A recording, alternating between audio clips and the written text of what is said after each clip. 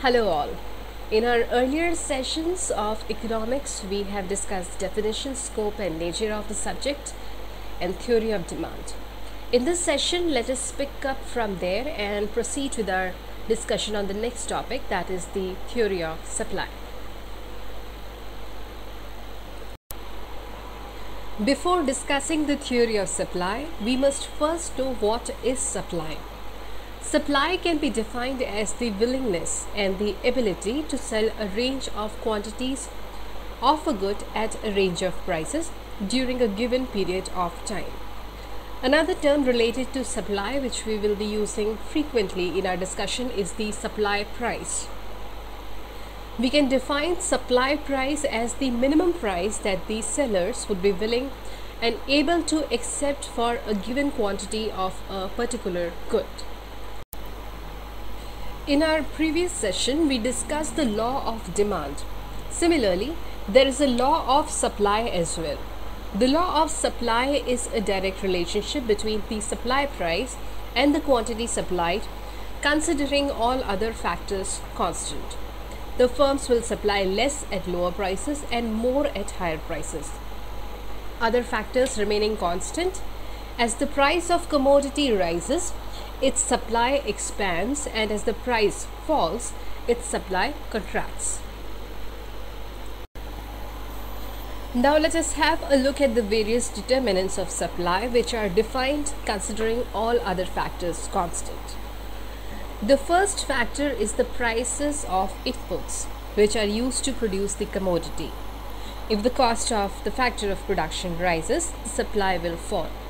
Similarly, if their cost decreases, the supply will increase. The second factor is the technology, which makes possible to produce the same commodities at a lower cost. So it will eventually increase the supply. Next factor is taxes and subsidies. Reduction in taxes decreases the cost of production, so the supply increases. Similarly, if there is an increase in the taxes, the supply will decrease due to increase in the cost of production. Another important factor is the price of related goods. There are two types of related goods, as we have discussed in our earlier sessions of economics as well.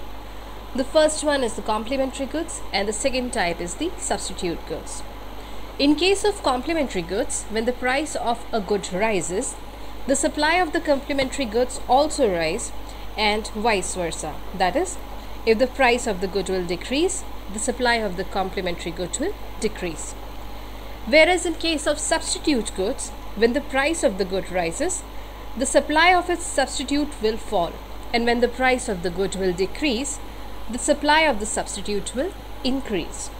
Please refer to our earlier chapters of economics to get a clear understanding of complementary and substitute goods. The next factor playing an important role of determinant of supply is the number of producers of firms in the market. If the number of producers producing that commodity increases, the supply of the commodity will also increase in the market. Similarly, if the number of producers producing that commodity decreases, the supply of the commodity will also decrease in the market. Another factor is the future price expectations. If the producers expect that there will be a rise in the prices of the products in the future, they will not supply their products at the present timing.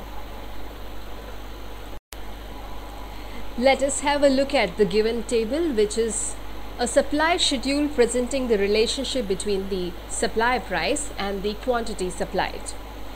As we can see in this table, as we move down the table, the supply price is increasing. Along with the increase in the supply price, the quantity supplied also increases. So we can see that both are directly proportional to each other. This is as per the law of supply that we have discussed.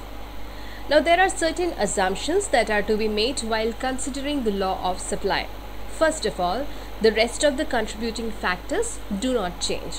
And secondly, the quantities supplied and the prices observed for a specific time period, such as 1 year.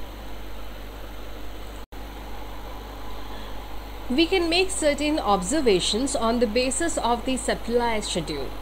First of all, higher prices go with larger quantities supplied, which is again as per the law of supply that we have discussed. Secondly, the prices are minimum values for the given quantities. Thirdly, supply is the whole set of price quantity pair numbers. So the quantity supplied is any single number at the specified price. And lastly, these numbers are hypothetical, presenting a what if relationship. A supply schedule can be used to plot a supply curve as is shown here. Various values of the quantity supplied are plotted on the x-axis and the values of price are plotted on the y-axis.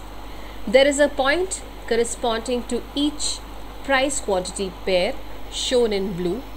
On connecting such points, we obtain a graph known as the supply curve, which is shown here in red. A supply curve has a positive slope. As we can see in the graph, higher prices correspond with larger quantities, whereas lower prices correspond with smaller quantities. The supply curve embodies the law of supply.